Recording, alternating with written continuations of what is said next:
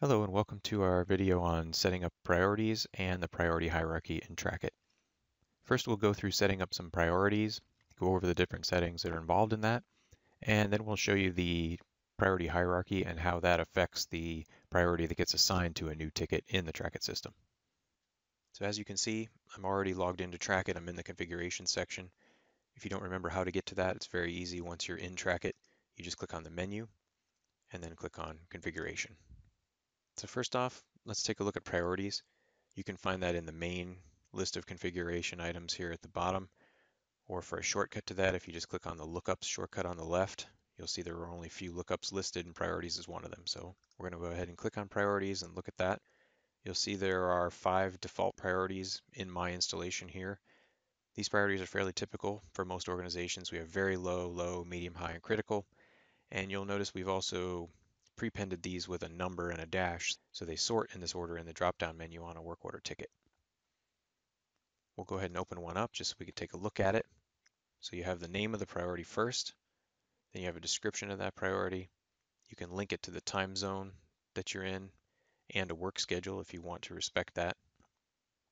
This is really only important if it's a priority that has to respect a time zone. If it's something that has to be done at a specific time, no matter what time of the day it is, then you can leave the work schedule blank and the time zone doesn't even really matter because it's going to operate 24 hours a day.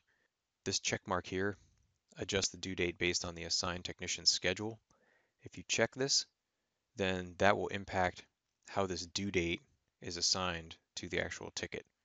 So if we turn that on and the technician assigned to the ticket has a schedule defined, then the due date will take into account that technician's schedule. So let's say it's an hour before the technician is supposed to end their shift, and a ticket comes in with this critical priority with a 2-hour duration.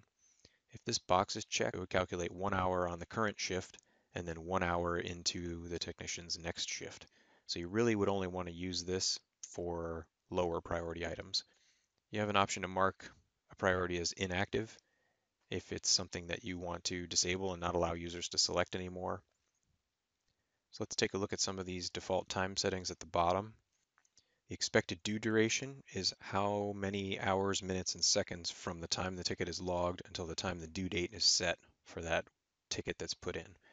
So if it's 12 noon and somebody puts in a ticket that meets this critical priority, then the due date will be set 2 hours from then or 2 p.m.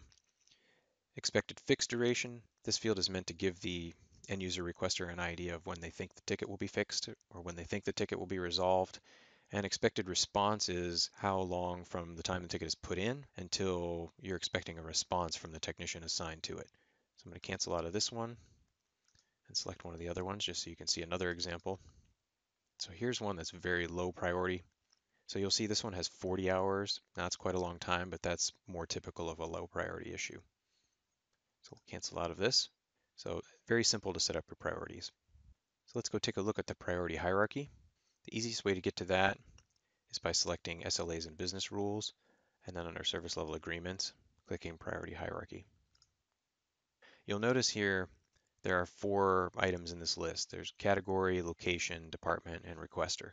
There's also group selector. So one thing we need to understand first is that each of these items, categories, locations, departments, and requesters, each of these items can have a default priority in the Trackit system. So let's say we have a category for help desk tickets called network issues. So network issues might have a default priority of high. So that means anytime you enter a new ticket into the system, if you select network issues, it's automatically going to get a priority of high. Locations can also have a default priority, so can departments and so can requesters. The hierarchy shows which one is going to take precedence if there are conflicting priorities applied to a ticket.